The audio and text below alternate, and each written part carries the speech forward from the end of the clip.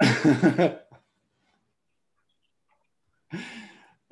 the PowerPoint said, we are going to be recording this for posterity and security's sake.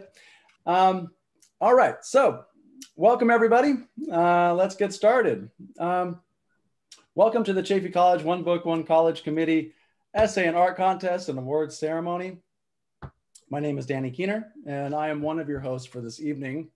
It is my distinct pleasure and privilege to introduce you to our other hosts for this evening's festivities. First up is co-chair of the One Book, One College Committee, Professor of English, Bonnie Ka-Postuma. Bonnie. Hi, everyone. Thank you for coming tonight.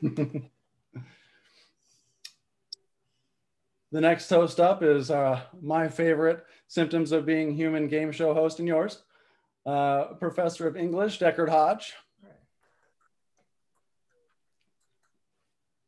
Also introducing an award winner tonight, my favorite Canadian professor, Ian Jones. Oh, I mean, okay. Are there other Canadians? Yeah, I don't think so. John also yeah. He's not really Canadian, so okay. A couple years in the greatest country. So anyway, Neil is closer. Another host for this evening is the incomparable La Profesora de Español, Mercedes Limón. Hello everyone, hola, ¿cómo están? And last but certainly not least, my favorite Symptoms of Being Human book club event host and yours, Laura Picklesheimer. Hi everyone, welcome and congratulations to our readers. All right, before we begin with tonight's proceedings, I would like to talk a bit about this year's college book, Symptoms of Being Human. This book follows the life of Riley Kavanaugh, a gender fluid teen who does not fit into the typical category of boy or girl. Riley sometimes feels more feminine and sometimes more masculine, and any varying degree on the spectrum between male and female. The story details hardships Riley faces in their life, the friendships they make along the way, and the bitter betrayal of those they thought they could trust. Through all the pain, Riley simply hopes that the hurt means something. The presenters we will hear from tonight have written essays or created artwork around the central themes of this novel. Laura Picklesheimer will introduce our first presenter of the night. So please take it away, Laura. Hi, everyone. I have the honor of introducing our first writer, Virginia Odo. Virginia's essay, Upside Down, immediately had a deep emotional impact on me and the other judges. Her story is one of motherhood, of love, and ultimately of loss. Virginia's writing is descriptive, powerful, and at times heartbreaking, but full of strength, compassion, and love. In this essay, she courageously writes about one of the most difficult periods of her life. Virginia's story speaks to the importance of cherishing our time spent with family, the finite nature of life, and the way that those we lose continue to live on in our memories. These themes are all the more resonant this past year. I would like to now present Virginia Odo. Hello, I'm here. Sorry, I don't have my camera on because I get a little emotional when I write about her. Okay, so I'm just gonna read it. I'm gonna try not to cry.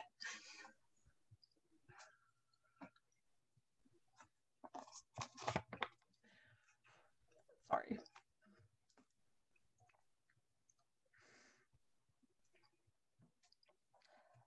Upside Down.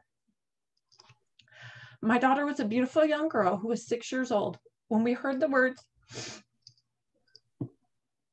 that changed our lives forever. Your daughter has DIPG cancer.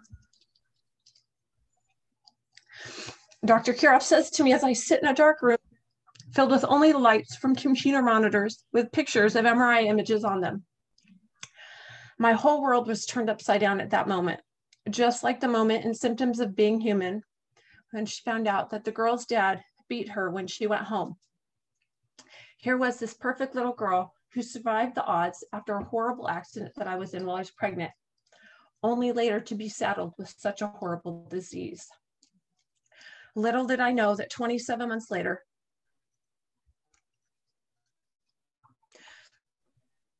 my daughter would door.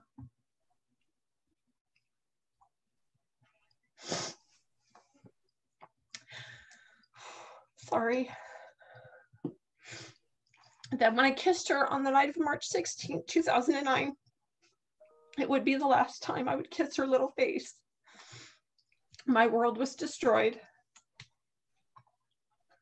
Cheyenne was 6 years old when the doctors discovered that she had a terminal brain tumor called DIPG.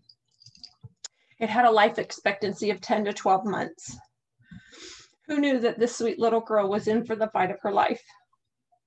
Walking back from the MRI, I clutched her lifeless little hand as she had been sedated for her procedure. She seemed so small and fragile, even though I knew she was not. We were maybe 20 feet from the door of the OICU when the doctors came to me and asked if we could speak. Luckily, my dad was there to go with me, and my mom stayed with Cheyenne. I was pulled into a small dark room. The lights were almost completely off. The only illumination was from the 3 computer screens that held pictures of my daughter's scans. I took a seat, already trembling and afraid. I did not know where to look in the room or even if I could breathe. My chest was so tight that it was a struggle. I worried about my breathing because I was 5 months pregnant with my youngest child. He started to talk to me and explain what the images were on the screen, but my brain could not comprehend the words that were coming out of his mouth. When he finally finished talking, there was a very long silence in the room.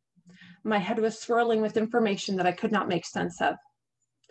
I finally looked up at him and asked him if he could please repeat it and maybe dumb it down for me, because I was truly not grasping what he was telling me. He smiled a small, knowing grin and started to repeat it again, but this time I was getting all the information. As he told me all about this type of cancer and what she would experience and go through, I wanted to throw up and punch him in the face all at the same time. I'd heard stories of children who get cancer and the doctors tell them there's hope and ways to save them. With this diagnosis, we were not given any hope. He said, enjoy the time you have because it's very limited. How did this beautiful little girl get this disease? What did she do wrong? What did I do wrong? When I was finally able to get up, he walked me back down the hall to the room where my father was waiting.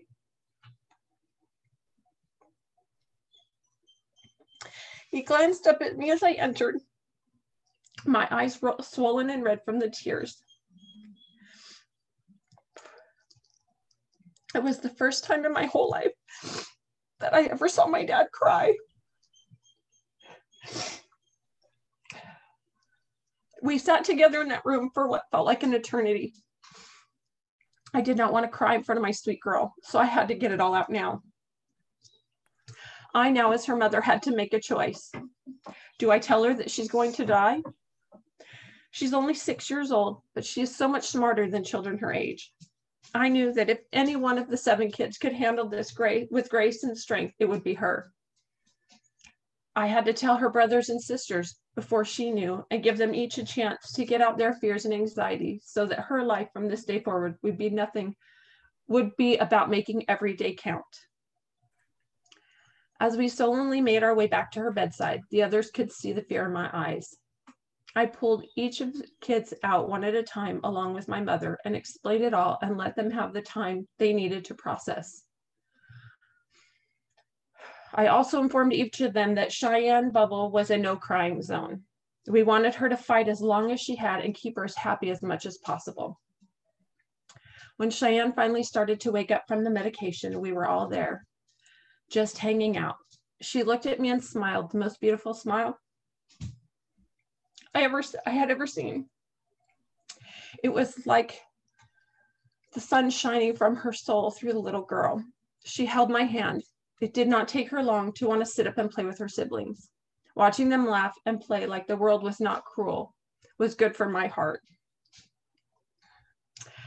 My husband, now ex-husband, finally made it to the hospital, and it was not the loving and supportive man I had married.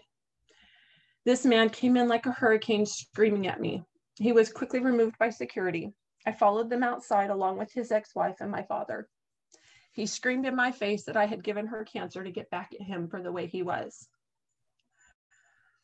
I was absolutely floored at these words, were even a thought in his mind. Our marriage ended that day. I went back in with my child. My mom and his ex-wife took all the kids home, and my dad stayed with me. Once everyone was gone, it was time to let my baby girl know what the doctors had said and where we go from here. They brought in a sweet young lady from the child life department to help us explain it to Cheyenne. Her name was Christy, and she looked just like Cheyenne's kindergarten teacher. Her and I had a conversation in the hallway about what she could and could not tell my daughter. The only thing I stressed is that she was not allowed to tell her that she was going to die. When she questioned me on that, I responded with a question back. Are you going to come to my house every day and make her get up for chemo radiation and make her take 14 different prescriptions and listen to her cry? That if she's going to die anyways, why should she have to do all this? She shook her head and told me she understands, and in we went. Cheyenne did very well when it came to understanding what was going on. She asked a lot of questions about what was going to happen, and she did not even cry when they said the word cancer. She truly only cried when they told her that she would lose her hair. She is and was the strongest child I've ever known. I miss her terribly with each passing day. In conclusion, if I had known March of 2009 was going to be the last times with her, I would have made them even more magical. Losing a child is not something I would wish on my worst enemy. It breaks your heart and crushes your soul. You learn to live in a new world where eventually you function around it, but it never leaves you.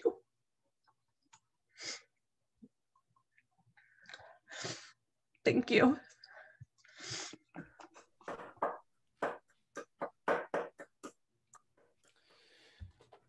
Thank you for sharing your story, Virginia.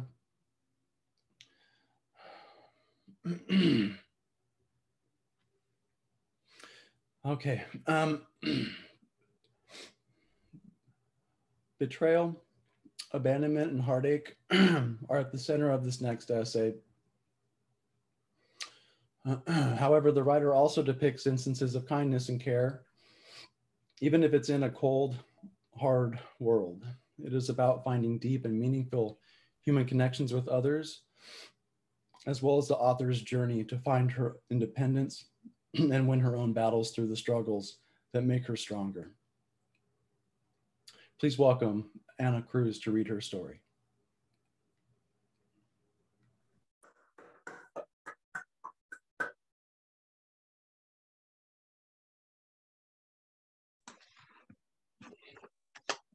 Can I share my screen? Oh, I can read from my document. My name is Anna Cruz, and this is my essay number 1 for my class, English 1A. I was trying to fight, no cry. Your life is not so unfortunate as to stop fighting. That was one of Angela's advice gave me, a drug addict, 13 years old, who lived on the cold street of Bogota City. At the beginning of the year 2000, some thieves robbed my brother's house and took all the jewelry they could find. My brother's wife unjustly accused me of complicity in the robbery, and she said I had to pay her for the jewelry. So I had a strong argument with her, and my brother ended up beating me. At the moment, I felt like Riley and symptoms of being human when she was abused in the parking lot. At the 17 years old, I could not imagine that people close to me could hurt me so much and that I would not defend myself. So I left home, and for 2 months, I lived in bad condition in the house of some acquaintances until one day I went to live with my best friend, Mayra, in a room in a boarding house with no money to eat, pay rent, and pay for college. The owner of a bodega offered me a job as a saleswoman of the payroll because I was a minor. After 3 months of hard work, he had not paid me. So he promised that on December 24th, will pay everyone he owed. But the long away day came and he did not keep his promise. Abandoned in sadness, I decided to spend Christmas in the neighborhood where lived Diana, my co-worker. From going hungry and embarrassed because my employer would pay my salary, to visiting one of the most dangerous neighborhoods in Bogota and meeting valuable people there. I realized that the battle to find my ability to stand on my own 2 feet was exhausting and scary, but it was something I would benefit from for the rest of my life.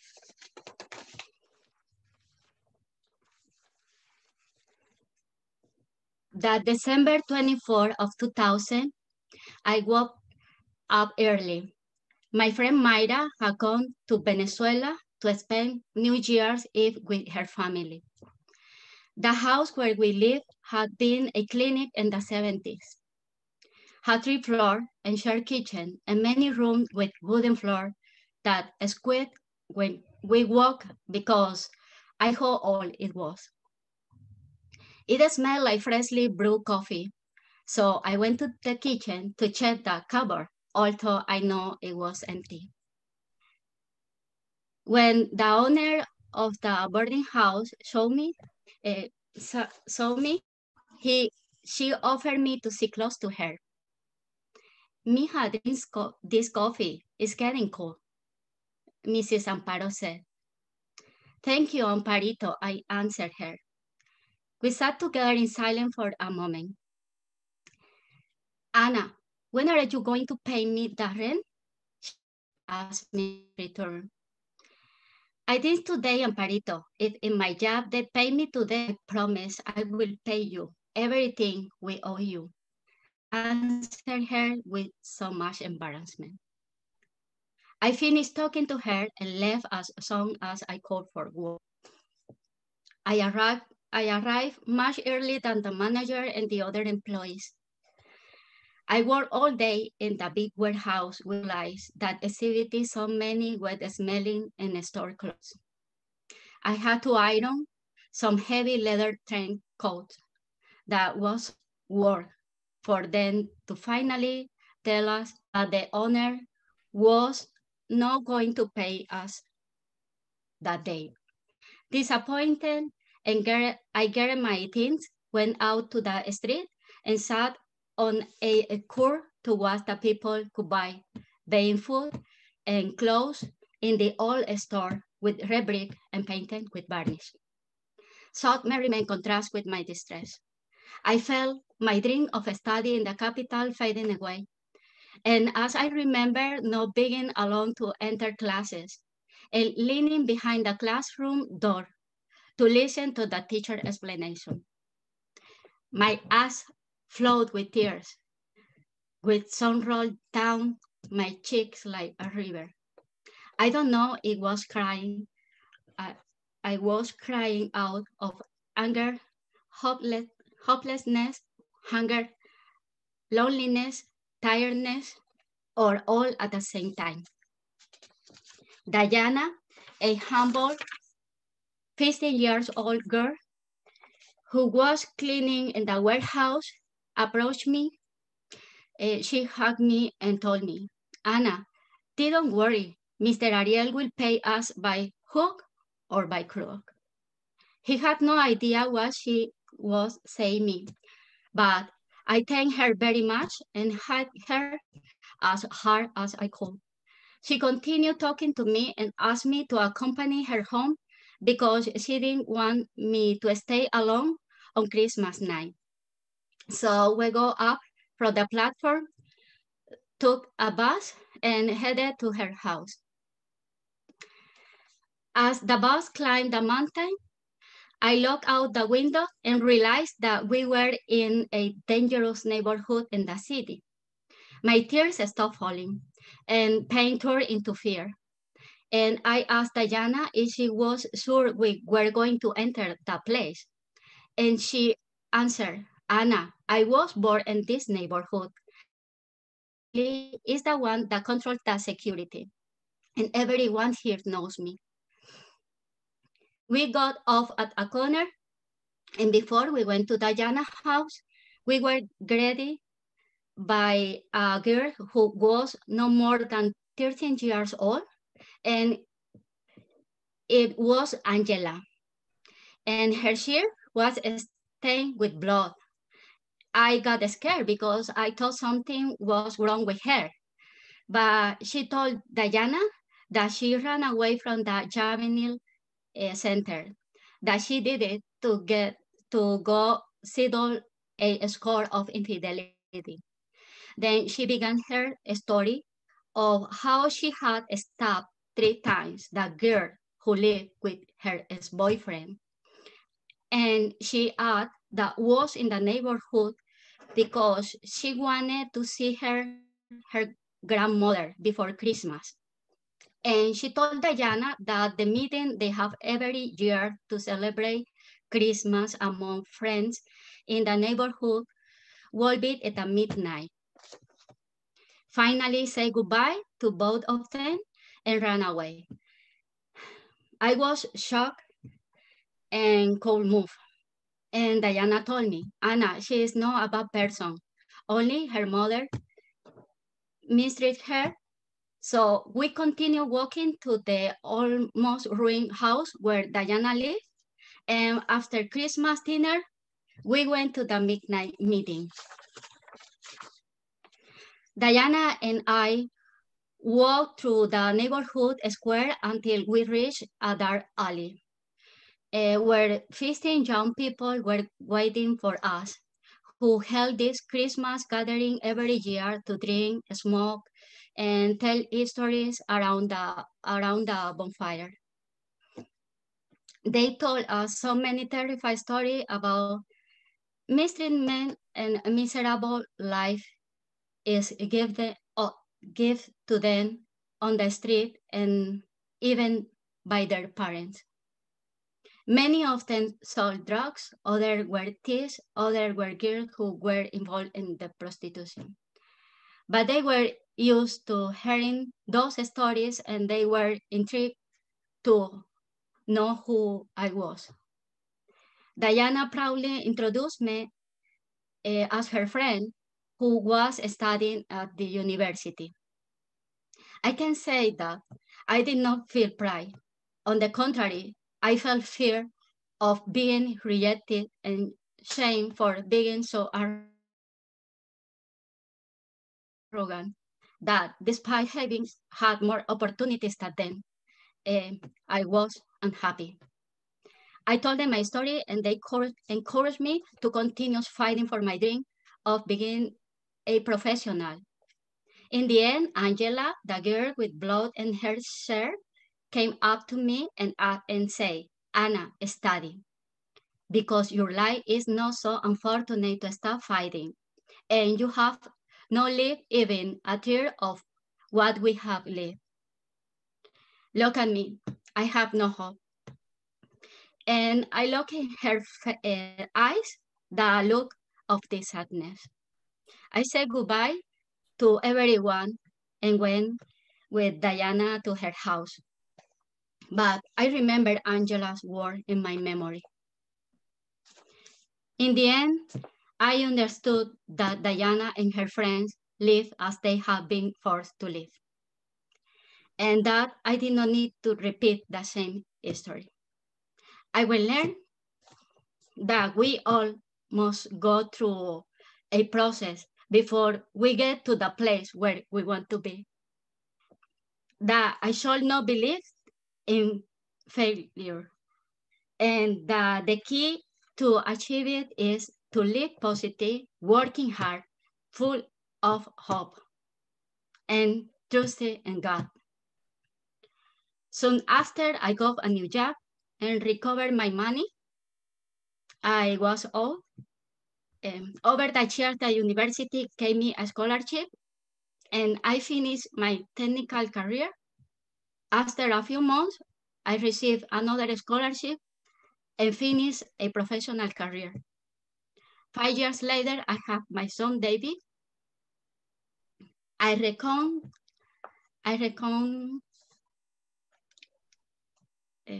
sail with my parents, my brother's wife. In 2012, I formed a painting company with my husband. Now, I'm studying a third career and learn a new language. But the most valuable things I learned is the battle are won by fighting and using the difficulties to make strong. Thank you.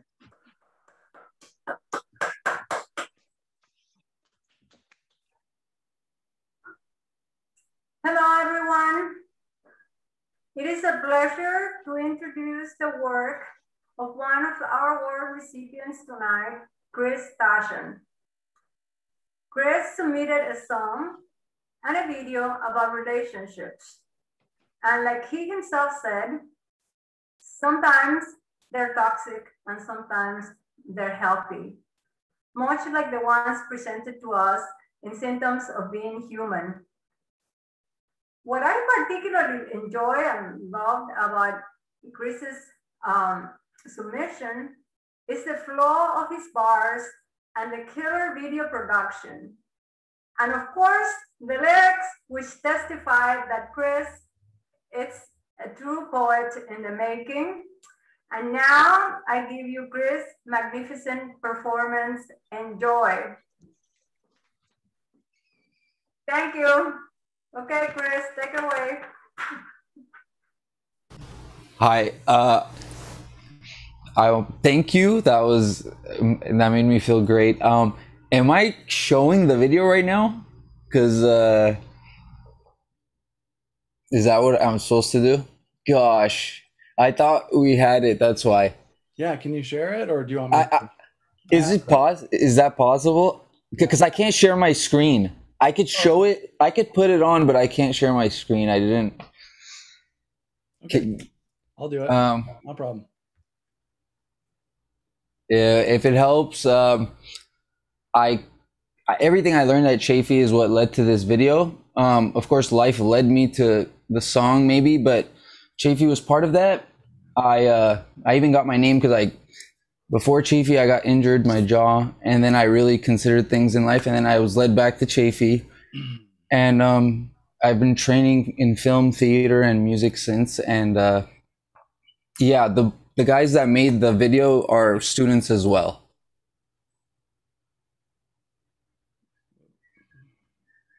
Here we go.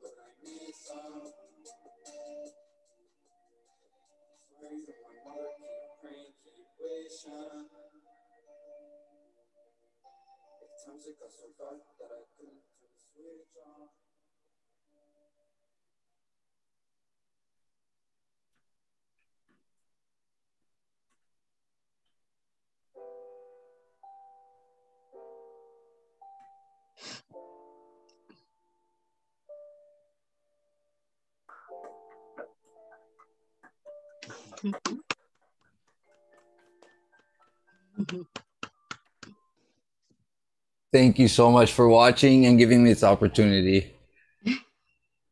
I don't know if I'm supposed to say anything else, but thank you, and everyone's done great. Thank you so much. Thank you.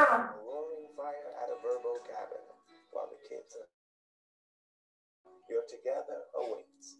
Hold on. Bind it with Verbo.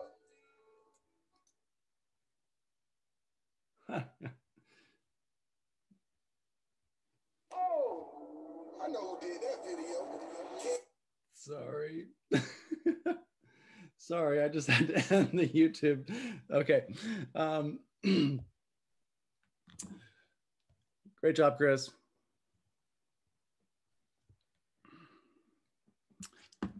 Okay, so artistic abstraction that leads to deeper meaning can be a difficult task. It takes deep thought, time, and a lot of creativity. This next presenter has created a piece worthy of celebration because of its ability to capture our imaginations in terms of meaning and thinking outside of strict categories. Ironically, it uses a box to help us think outside of it. Please welcome Tori Watson to present her artwork. Thank you. Hello. So my art piece is a representation of Riley's overall mentality. The television represents Riley's anxiety about everyone always watching and judging them. There are shadows surrounding Riley to depict a cloak-like shading and representation of Riley's sometimes dark and uncertain mentality when trying to figure out their true self. The Riley in my painting has a combination of both stereotypical female and male features with colored shadings from the gender-fluid flag. There is a compass placed in the location of the heart, which Riley has stated in the book is to represent whether their internal compass points more to female, male, or in between on a daily basis. Thank you for viewing my artwork.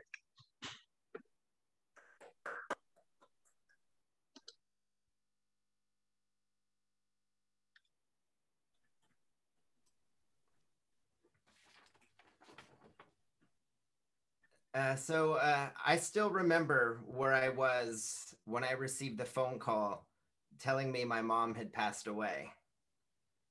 Even before I answered, I knew from the caller ID and the time of day that the news would most likely be devastating. And it was. In her essay, That Beautiful Tree, our next award-winning author, the courageous and talented Sarah Smelzer, tells the story of her mom's passing. Early on in that essay, Sarah writes, "There was a time in my life when I held my breath for 7 days straight. The last of those days ended with the knowledge that sadly, I was facing a new world." Sarah was the most outstanding student in my fall 2020 composition class, and she is one of the all-time best students I have ever known. Her brilliant and emotional writing describes in detail the axis tilting experience of losing a parent and the first few moments of life in that new world. Told with honesty and nuance, Her story is both heartrending and inspirational. Please welcome Sarah Smelzer.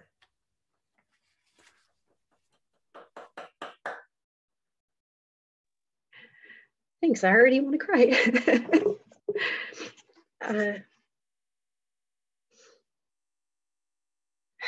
That beautiful tree. Okay, let me just. There is a passage written in the book, Symptoms of Being Human, that I understand all too well. Sorry, guys. I've been holding my breath for as long as I can remember, and now I can finally breathe. For Riley Kavanaugh, the sense of relief came from finally feeling acceptance. For me, the relief I felt was bittersweet, but relief all the same. I rarely speak of it, and I try my best to not even think about it, but there was a time in my life when I held my breath for 7 days straight. The last of those days ended with the knowledge that sadly, I am facing a new world, a world without my mom in it. Her final week of battling breast cancer was spent in the home that I shared with my husband and son so that I could be alongside of her until the end. The events that occurred the day of my mom's passing led me to a pivotal moment in my grief that changed the way that I viewed her death and helped me to find relief in knowing that she was no longer in pain and in a better place. With the support of my family, I endured long hours of watchful waiting, faced the inevitable passing of my mom, and came to the realization that the last conversation I had with her was a gift I will always treasure. Okay. Dad, the nurse is here. I knock lightly on the door and peek into the makeshift hospital room that is set up in the front bedroom of my house. She is here to check Mom's vitals, I say, as I enter the room, my voice disturbing the silence. Startled, my mom takes a breath and then settles back in, eyes still closed. This is the 7th morning since we moved her into my house for end-of-life treatment. Hospice. What you do when there is no longer hope. For my mom, this meant no food, no water, just a morphine-induced, slow, steady decline to the end. It is painful to watch, to see her like this, thin as bone and the color of ash. This is nothing like the mom that I know. She's always been lively and a happy person, quirky and creative. She fought hard up to this point, but being the courageous woman she is, my mom had a peace about her as she began this end-of-life journey. As for me, I just want my best friend back. I give the room a quick once over, picking up some of the bereavement cards that had fallen to the floor. The room scattered with dozens of aging flower arrangements that have been delivered to my house, each of them beginning to wilt, emitting the icky smell of floral decay. I glanced down at a card in my hand. The silver scrolling words on the front of the card claimed to be those of Walt Whitman, stating, "Nothing can happen more beautiful than death." Forgive me, Walt, but I sincerely disagree with you. My dad slowly stands up from his chair next to the hospital bed, greeting the nurse politely as she comes in. He's been up all night by my mom's side so that I could rest. Last week, when I realized how emotionally and physically draining hospice care is, I called for my dad's help.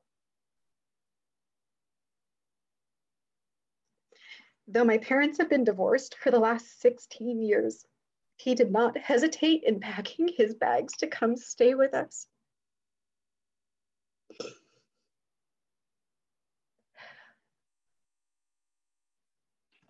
Okay.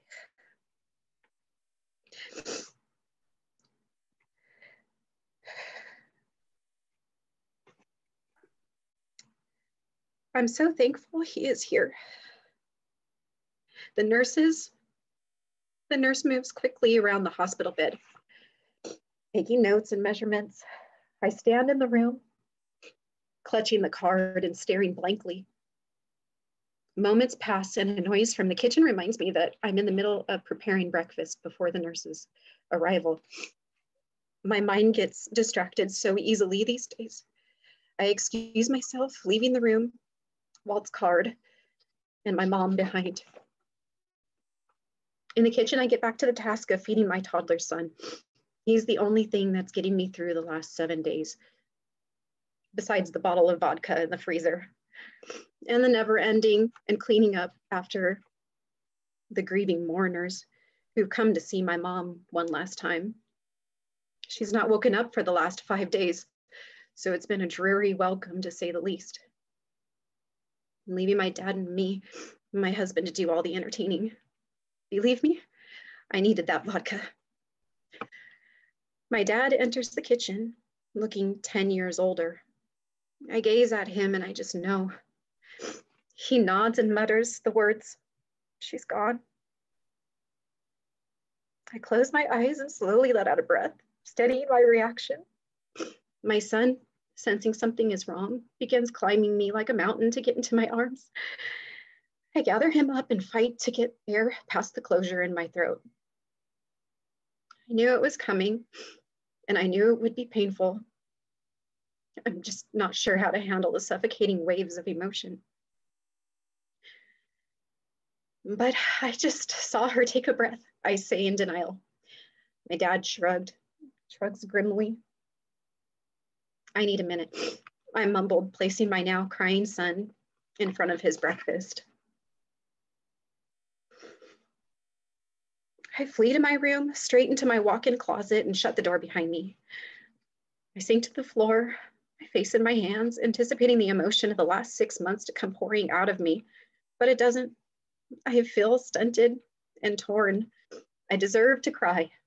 I deserve to feel the pain, to wallow in my own misery over losing my mom, my best friend. In frustration, I try to rein in my thoughts and allow myself to reflect on what I'm truly feeling. I focus on the last conversation that I had with my mom. She had not eaten in days at that point and was heavily sedated. She was having a lucid moment. There were seldom few after moving her here. "Sarah," she told me, smiling,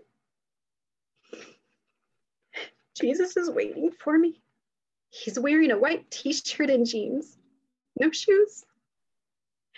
He is waiting for me there under a beautiful tree, and it has a bowl full of fruit. That fruit is going to taste so good." I cried when she told me then, and the tears began to flow now. I know that she's made it there, to that tree.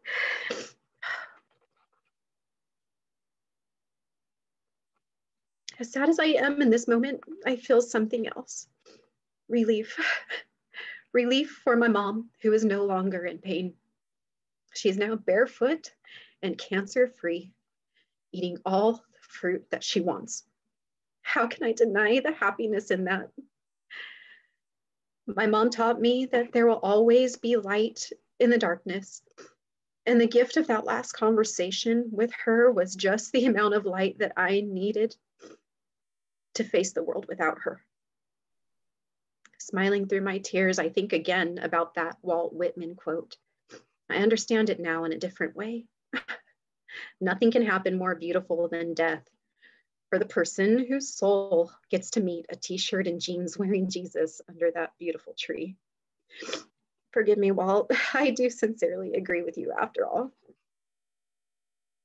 It's been 8 years since my mom's passing. I don't believe that I've cried as much in all of those years as I have while reliving and writing about those last moments with her, like Riley experienced in Symptoms of Being Human. Writing about my feelings and sharing my story with others has been cathartic and more freeing than I imagined.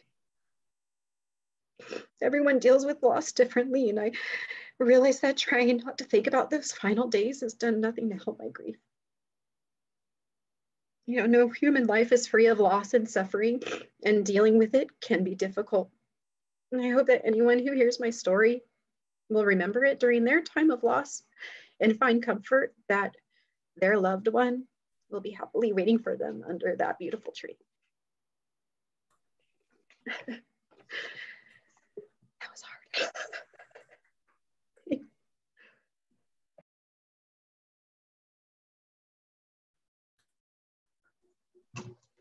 Thank you, Sarah. So it's my pleasure to introduce our last, but certainly not least, reader for the evening, Temi Lolua Ogunade. Her essay shows us how pervasive, our society's fixation on binary systems is. We want things to be either or, not something else. In her essay, she discusses what it's like to come from a background that her new society has a hard time categorizing and safely labeling. And like Jeff Garvin in Symptoms of Being Human, Temi Lolua does a great job of using metaphors to show the reader what it's like to be excluded from this neat either or system, to help build bridges of understanding so we can all understand where she's coming from. And finally, our next reader also shows the reader what it means to escape from the unhealthy demands of this system, to find a way to belong to yourself. So take it away, Temi Lolua.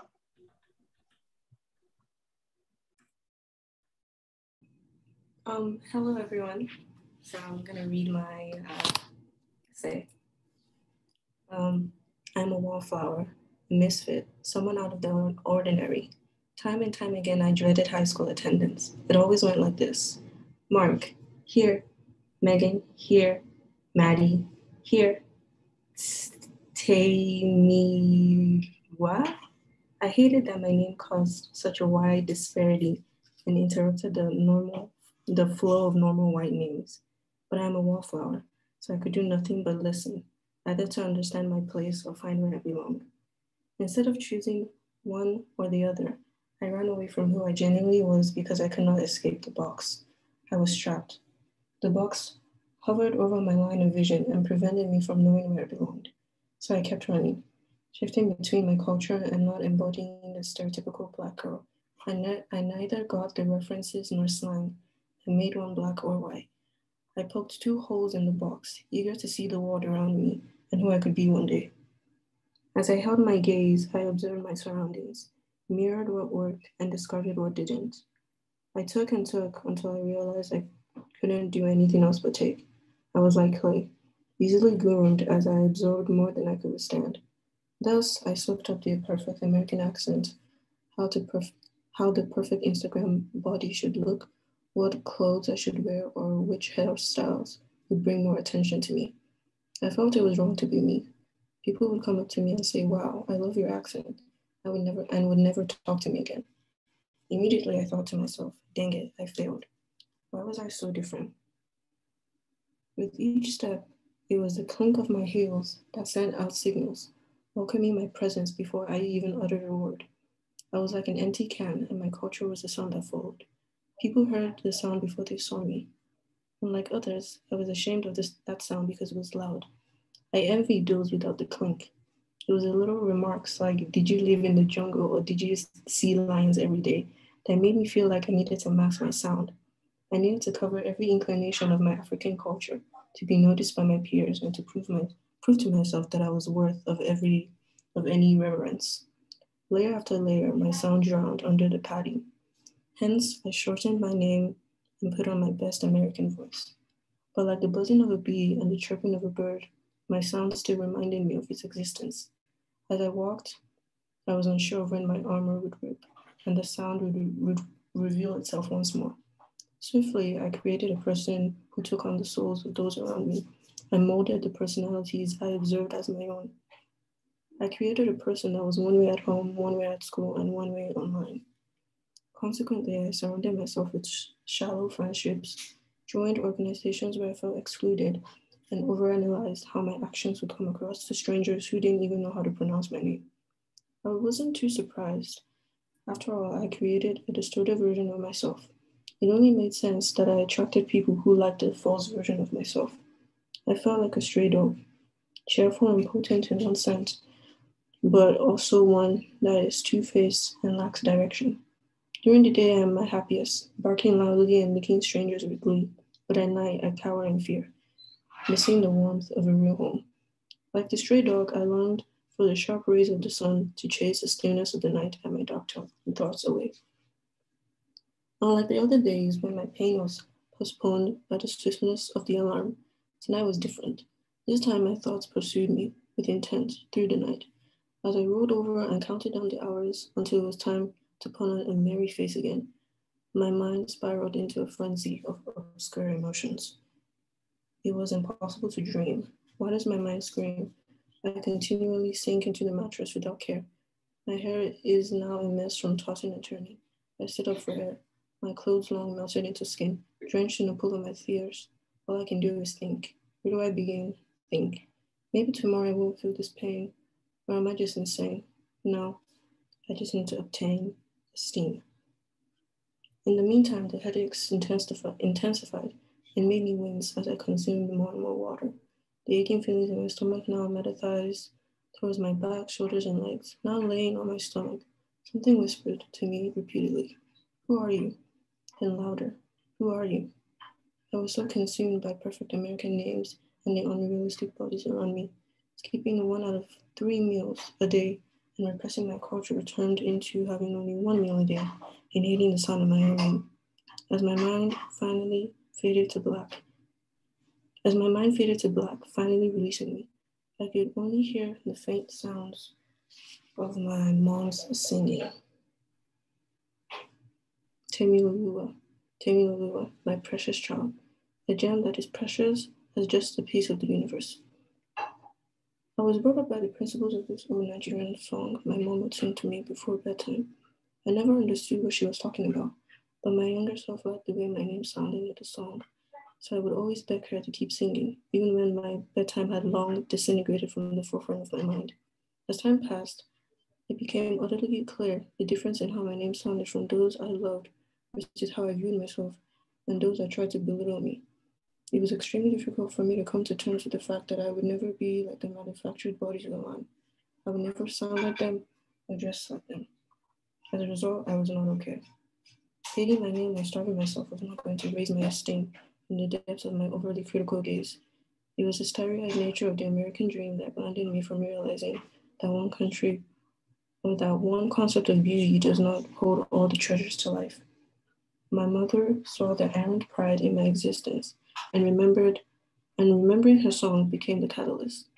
Beneath all the lining, I was still a shy Nigerian girl who wanted to be accepted. I may not fit into the ample categories of life, but I am my own subset. I am Temi Lulu, Temi for short, which means mine in English. Truly, I belong to myself and no one else. Thank you guys. Thank you, Temi Lulua.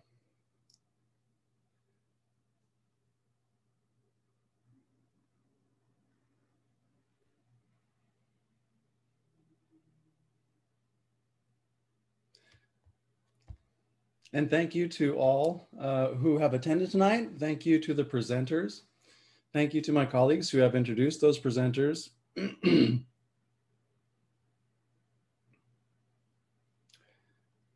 I'm sorry, I thought I was on mute there for a second. Thank you to all who have supported the One Book, One College program over the years. To the award winners, please participate in next year's contest. We would love to see you back. The next year's college book is Come On In, 15 Stories About Immigration and Finding Home. So I would encourage you to please submit your essays and artwork again for that book. Thank you all for coming and participating in this event. And I hope you all have a great night. Thank you again. Thank you. Thank you. Thank you. Bye, thank you. Bye. Thanks, everybody. Excellent job. Hi, Well everyone. done, everyone. Congratulations, everyone. Thank you. Congratulations. Congratulations, everyone. Congratulations. Congrats. Bye.